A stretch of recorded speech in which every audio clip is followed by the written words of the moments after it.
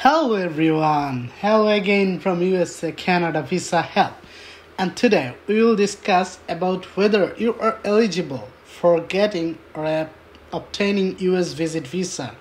Maybe you are considering applying for US B1, B2 visa like visit visa, which has like different categories, but mainly people apply for business visit, tourism, or medical reasons. So these are the main three reasons why people apply for visit visa from all around the world.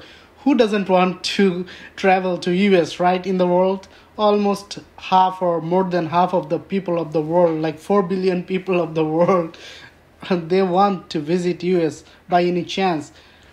Someone wants to come by visit for business reason, someone wants to do it for medical, or someone just for a great travel with the friends or families, or for the business or medical. So let's understand how much fund do you need for US visit visa so that you become really a good candidate for visit in terms of the understanding of a visa officer. Like, visa officer will not issue you a visa unless he or she is convinced that you have sufficient financial capability to visit US, to maintain yourself and come back to your home country. Visit visa, mind it is a non-immigrant visa. You cannot stay in US. So how many months you will be issued the visa for?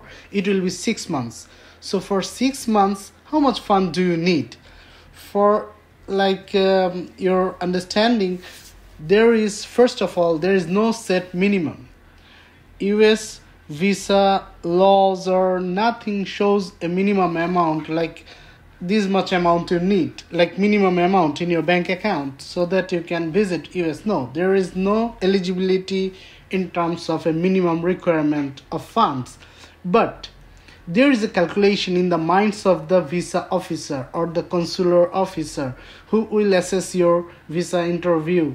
You will be interviewed by the visa officer, and maybe he or she has a calculation in his or her mind. So how much is the amount he or she is thinking that you should have? Like, those people are thinking that you should have at least 6,000, 9,000 or 12,000, whatever is going to be sufficient for you to keep yourself in US without begging for funds from others. Like, for instance, in US, to maintain your life in a decent fashion, every one person needs, if it is one person, that person will need $9,000 in our expertise or in our experience. Like, wherever in US you were, for 6 months, $9,000 should be enough for yourself. But if you go with your family, the fund requirement will increase. It will not become 18,000 if you go with your spouse, but it should become 4,000 or $5,000 more, like 13,000 if you also want your spouse with yourself in US. So for one person, what should be the amount? We think it should be $9,000 minimum.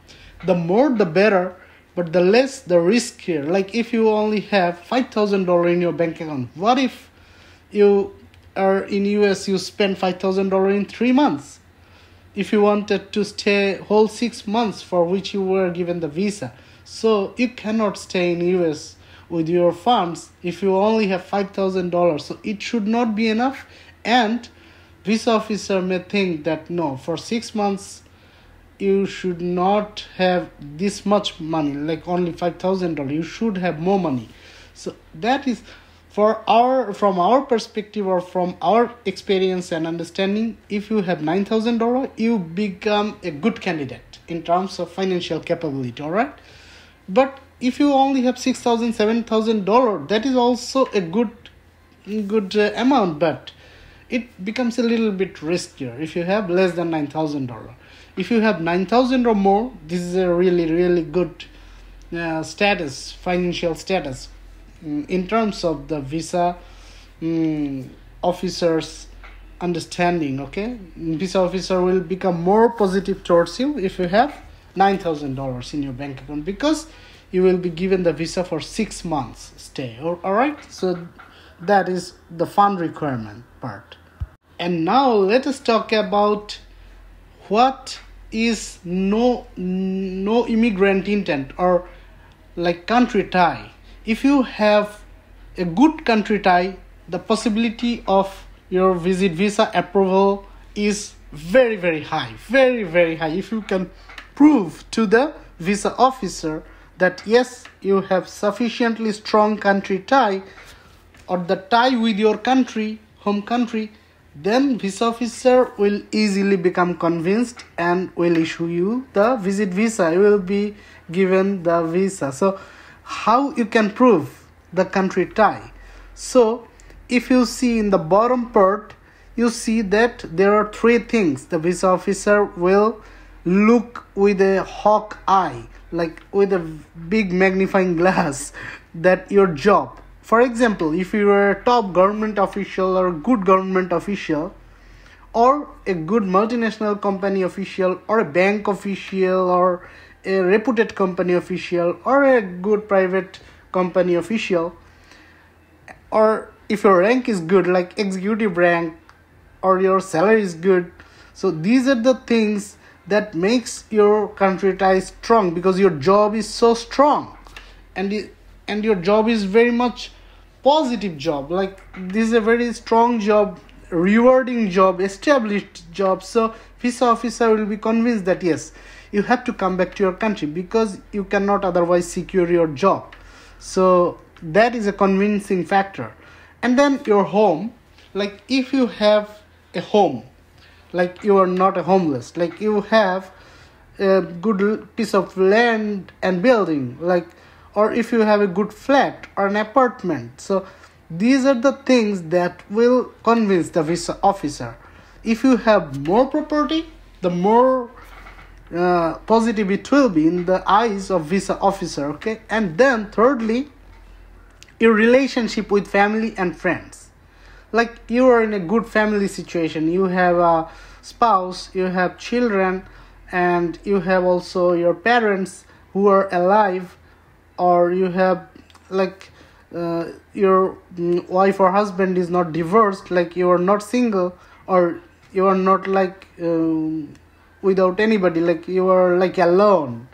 If you are like alone, you have no parents living, you have no siblings or no spouses or children, that is like you are a free bird. If you go to US, you can permanently stay in US. You can go there and make an asylum petition for yourself, because you don't have any urgency to go back to your country, home country. So that is why the visa officer wants to make sure that your family relationship is strong. You have a spouse, you have children, it doesn't mean that you have to have everything. You have to have spouse, you have to have children, you have to have parents. No, not like that. If you have more people related to you who are in your home country, that means that you have to go back. You don't have to go to US and you will stay there forever. You will not do that, because you have a very strong relationship, like you have good level of family members in your home country. Let's talk about another most important factor, which is you are not a public church. You are not going to be a public church in US. What does it mean by public church? Public church means if you go to US and US government has to maintain you, that means you will be spending public money, not your money. So you will be a burden to US government. So that is not a thing that US government wants from you.